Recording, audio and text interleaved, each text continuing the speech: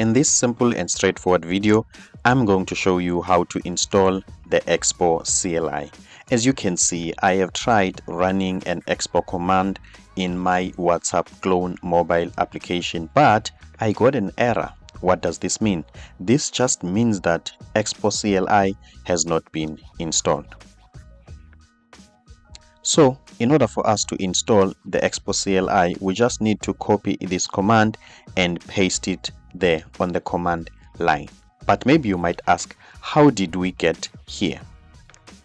A simple Google search, install Expo, will lead you to this page, and then from then you can scroll down until you see this Expo CLI. As you can see, here is the message that this package is deprecated. So what you can do, you can copy this URL and then go straight to it. As you can see, it takes us to this page. This is where we were before, and then we're just going to copy this npm install -g expo -cli. Let's do just that.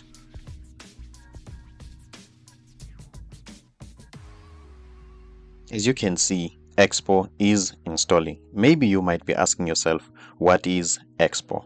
Expo is just a tool for us to build React Native mobile application in a very simple and easy and efficient way. It's just like Next.js in React. And that is it. So in order for me to save your time, I'm just going to pause the video up until this is finished. Okay, as you can see, the process is complete. It didn't just quickly finishes. What happened, I had a network error. As you can see here, there were some errors, so I had to run the command again. So what we are going to do, we're just going to type expo command just to see if it's working. So let's type npx expo start. Let's see.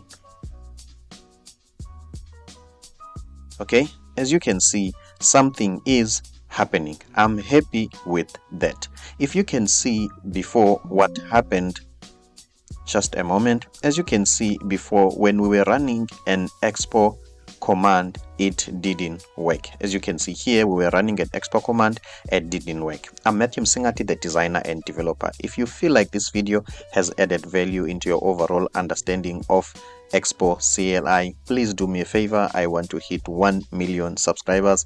Please subscribe, like and share. See you on the next one. Don't forget to code badly with pride. It starts there. See you on the next one.